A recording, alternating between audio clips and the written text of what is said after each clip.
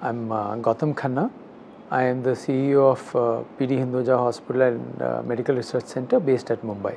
See, the custom duty hike of approximately 7%, which was announced a few weeks ago, it is going to impact the patients, because what happens is the input costs for the hospitals will go up, and the hospitals, although they may try to absorb most of it, but some of it will be passed on to the patient. So in the end, patient will have to pay for it, end up paying for it.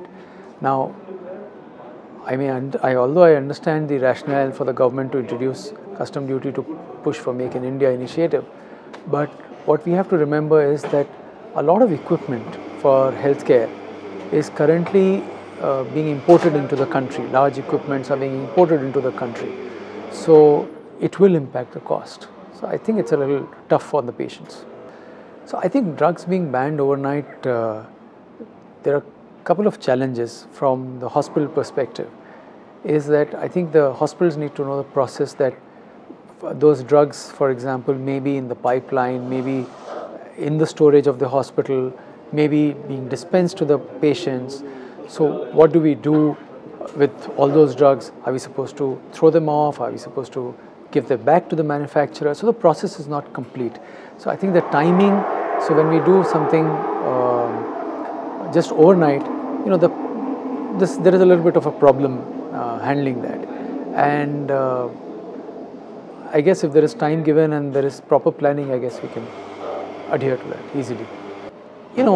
We're more than 6 decades old hospital, and we were the hospital which was set up by our founder, Sri PD Hinduja, after the partition, which with the fact that no Indian should go abroad for treatment. And he set it up, and he said that health and education are birthright for every citizen of India. So with that philosophy, and we were the first one in the country to introduce a full-time doctor concept. So that means doctors would work full-time with us, they wouldn't go anywhere, and it's a multi-speciality hospital. So what happens is that the consultants are able to discuss with each other. The patient care is supreme. So it's an integrated patient care, or everything is taken care of in one hospital. And the other thing is, our main philosophy is that we have completely ethical, value-based delivery. So our values are very, very strong, in the sense that we have, we do a lot of charity. So we are a not-for-profit trust hospital. So our objective is patient care. So that comes number one, because we are not, we are not for profit. And the other thing is that we have been, one of our values is, thinking globally, acting locally, and technological advancements. So we've been the front runner in getting new technology in the country. For example, we were the first one in South Asia to get a gamma knife in the country. Now, of course, there are few, but we were the first ones. We were the first ones in Mumbai to get NAT testing for blood.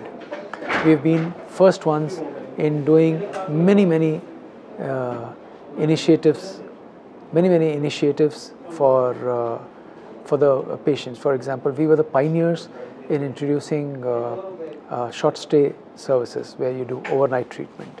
Care at home was our unique unique program, which was introduced some years ago, before many of the models which you see today. So we've been pioneers in doing that. We've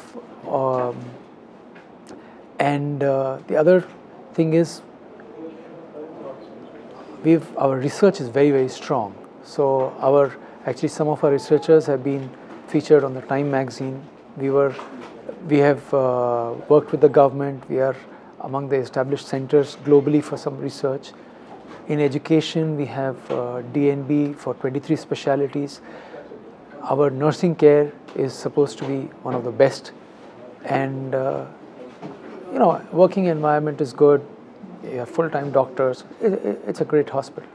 So what we do is that we have certain categories of patients who are for charity. The rest have to pay. So from that we manage, and we just run our hospital efficiently. We are not so much focused on medical tourism. If some patients come from abroad, definitely we treat them, and many patients come from abroad, but not because we want medical tourism. It's just that they come based on our reputation. But our focus more is on treating whoever comes to a hospital.